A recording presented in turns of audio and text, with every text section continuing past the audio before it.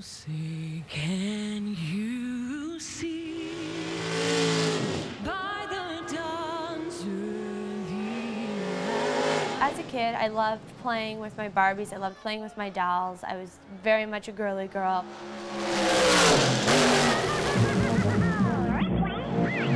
My dad had heard a radio ad about Raceway Park having a Night of Thrills event.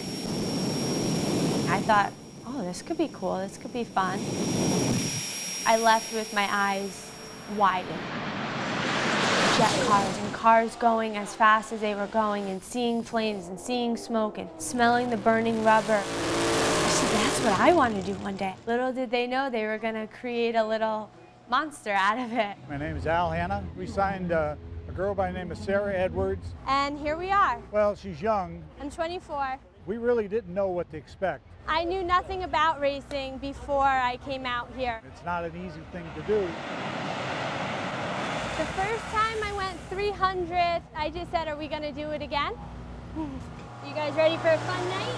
We put on a really good show for the fans, and they enjoyed coming over and meeting the driver. Sometimes, especially at Englishtown, I would walk by and I wasn't in my fire suit yet, and people were taking pictures by the car. I'd be like, oh, do you want a picture with the driver? And they're like, oh yeah, can we meet him? And I'm like, no, you can meet her. And I photobomb them. Thank you all for coming out tonight. When the night rolls around and the sun does go down, we all get very serious. I do a once-over. I walk around the entire car to make sure everything's in place. My crew helps me do the final, like, clip-in. I try to zone everything out, and then it's showtime.